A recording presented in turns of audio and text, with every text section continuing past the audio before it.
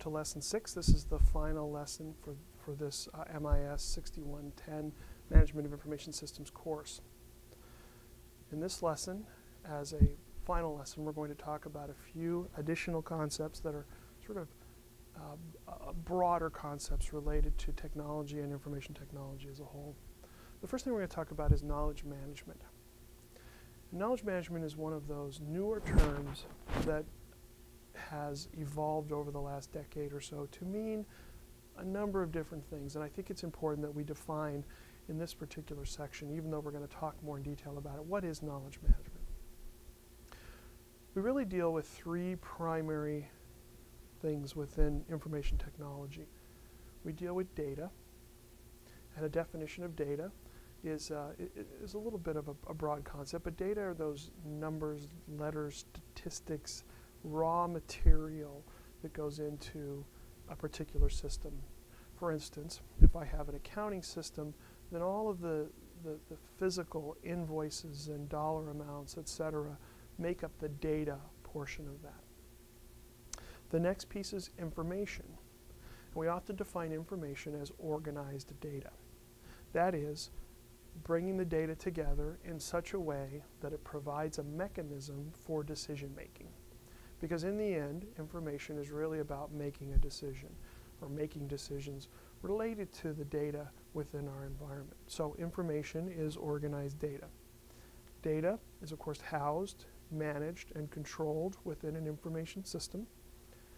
Information is also housed, managed, and controlled within an information system. And again, we're going to talk about what some of those are, but at this point, it's important to understand that those are pretty much technology-based environments.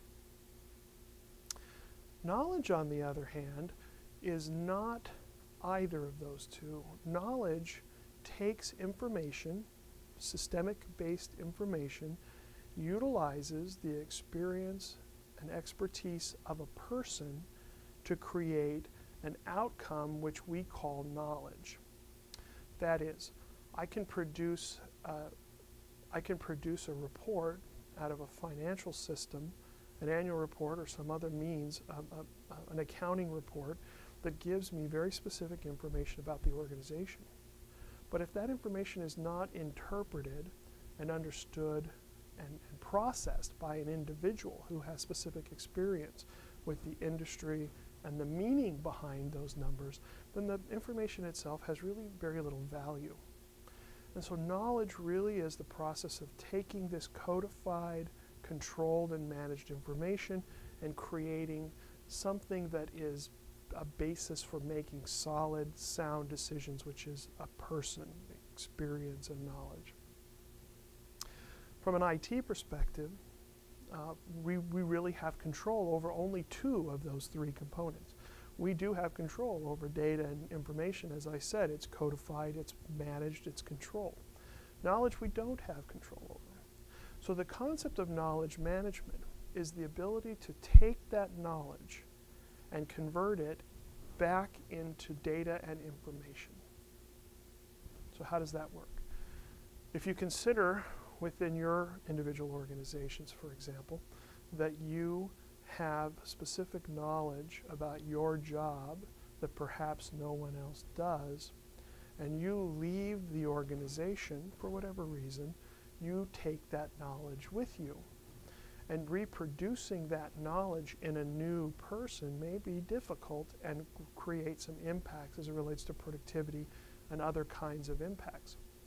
So if I, as an IT person, can somehow pull that knowledge from you or codify and get some of that knowledge out of your head and put it into a system, then the next person that comes along will have access to that knowledge and be able to create their own specific knowledge more quickly without the loss in productivity.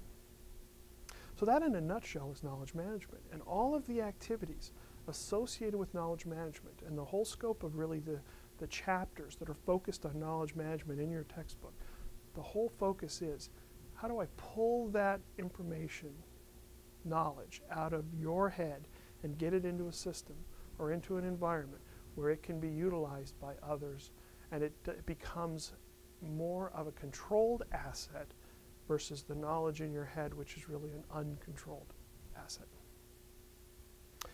So again, that distinction between data, information, and knowledge is important, and the concept of knowledge management, of course, is grabbing that information and making it useful. Why is all this important? In the end, every activity that occurs within the organization at some point comes down to the ability to make decisions. From a management perspective, if I don't have the necessary information at my fingertips to make a good decision, then any decision I make is really based more on a guess than it is on a real world kind of based on a guess and not a real strong or clear definition of what the issue is I'm deciding on. We have multiple levels of decision making. If you consider that from an organizational structure perspective, even if you remember back in lesson 1, we talked about the pyramid related to organizational structure. At every level of that pyramid, from the very top to the very bottom, various types of decisions need to be made. From the very top, I could be deciding whether I want to sell the organization or acquire a new organization. I could be making decisions based on legal activities or even on strategic direction as it relates to new products or those kinds of things.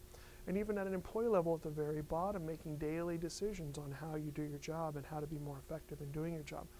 All of those kinds of decisions are daily types of activities that require some form of support.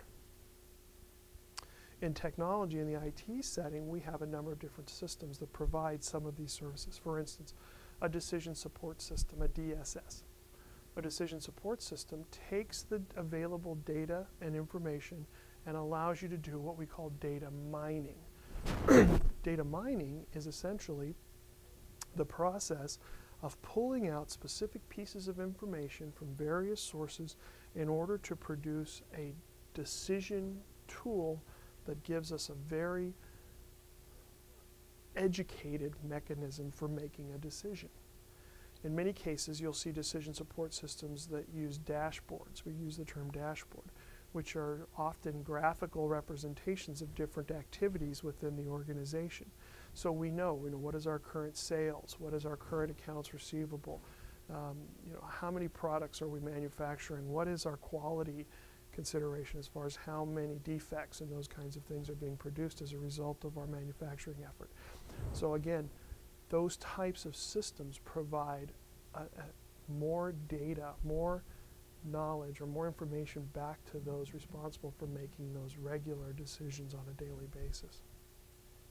So decision support systems, DSS, are often used throughout the scope of the organization from very top to the very bottom. There are also executive support systems, which, very similar to a decision support system, provide those kinds of data elements to the very highest level of the organization, the executive level. An executive support system, for instance, would provide more broader market information. So for instance, if I'm in the healthcare setting and I want to know, for instance, what are the current activities related to other hospitals or health centers in my market, that information would be available at an executive system level so that I could make sort of broader executive level decisions on the course of the organization. Those kinds of systems, again, are fed via collection of data and then aggregation, collection of data, and then processing of that data into the sound information. But again, pulling knowledge management back into this, it's all about interpretation in many cases. So while the information may be the same, I still have to interpret, or I still have those that interpret that information into knowledge, and they may interpret it differently. The more of that interpretation I can get into the system, the less variance, for instance, I have in interpretations, and the more consistent my decisions become. So that's really the ultimate goal, is to figure out a way to develop a system that creates output that will allow for consistent, common, and systematic decision making within the organization. So the last piece I really want to touch on is the use of collaboration or collaborative systems. We talked a little bit about in previous lessons. We talked about various systems that provide services to the organization and the ability to meet the needs of the organization through implementation of technology solutions. We just talked pretty extensively about knowledge management and some of the decision-based systems used in the knowledge management field. But collaboration is an entirely different concept from that perspective. Consider collaboration or collaborative systems providing the ability to allow a project team to work together on a particular project without having to be geographically centered. There's a number of collaborative type systems out there that provide this service or provide this capability, but they're not as broadly used as you might think. In the age where travel is extraordinarily expensive and productivity loss associated with travel becomes even more of an issue, the use of collaborative systems, you would believe or you would think, would become more broadly used. Even a simple communication tool that allows you to share a desktop or to look at each other's data, video conferencing and audio conferencing technologies are not as broadly used as you might expect.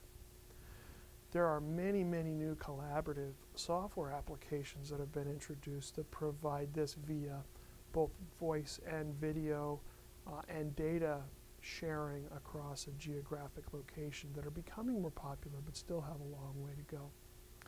From a decision perspective, if you consider how many decisions are made in a vacuum within an organization, those number of sort of individualized decisions are shrinking pretty rapidly. Most decisions, most projects, most planning nowadays is done via a team. And so the ability to collaborate among that team and not necessarily be in the same geographic area is extraordinarily important.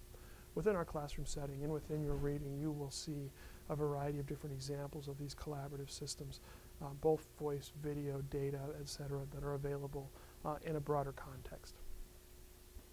So as I said before, this is lesson 6, and we have essentially ended the 6-lesson program for this course. Today we talked a little bit about knowledge management. We talked a little bit about the difference between data, information, and knowledge, and the purpose of knowledge management as far as extracting that knowledge back into the system. We talked a little bit about decision-making systems, DSS, decision support systems, and executive support systems. And as I said, there are a variety of others, but we touched on those specifically. And then a little on collaboration and the importance of collaboration as it relates to the organization. So this concludes lesson 6, and it concludes the video summary of this course.